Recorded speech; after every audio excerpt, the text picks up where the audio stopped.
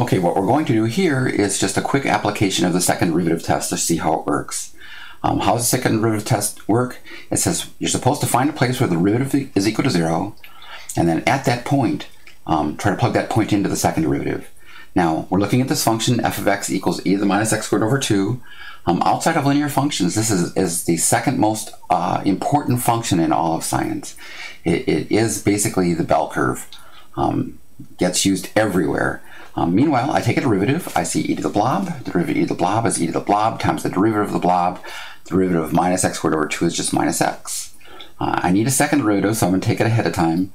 I have to use the product rule and simplify a little bit, but what I'm going to get after I simplify is x minus 1 times x plus 1 times e to the minus x squared over 2. Now what am I supposed to do? I'm supposed to find the critical points first. So I'm supposed to look for critical points here. This is always defined, and I should probably get in the habit of saying it's always defined. So let's just say always defined as AD, and you can use that as well. When I set this equal to 0, when I set x equal to 0, let's put a little when here. When. Can we see that? Yes, we can. When x equals 0, when I try to set e to the blob equal to 0, remember e to the blob is never 0, so we only have one critical point. So I'm going to come down here. The critical point is going to be 0, and when I plug in 0, I get 1.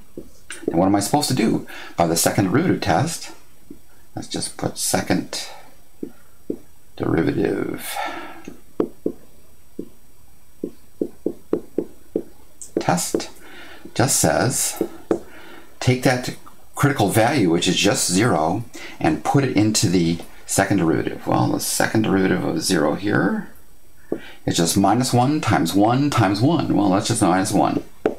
Now, what does the second derivative test say? Now, you don't have to write this down every time, but I usually get in the habit of doing it. When the second derivative is negative, right, you're looking at something that's concave down. If you're looking at something that's concave down, where the derivative is 0, you have to be at the top. And the second derivative test then tells us the point 0,1 is a relative maximum, and then we'll write that down as a conclusion. So, little conclusion down here. Put three little dots for ta-da, or whatever you want it to stand for. The point 0,1 is a relative maximum. Relative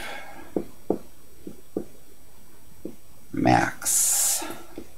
Like that. Can we see that? Yeah, we can. All right, and that's as hard as it is to use the second derivative test. But very often taking the second derivative sucks, or we can't do it, or the second derivative doesn't exist there. So although we like the second derivative test, so often it just doesn't apply that we really should rely more on the first derivative test, which is just making sign charts for the first derivative.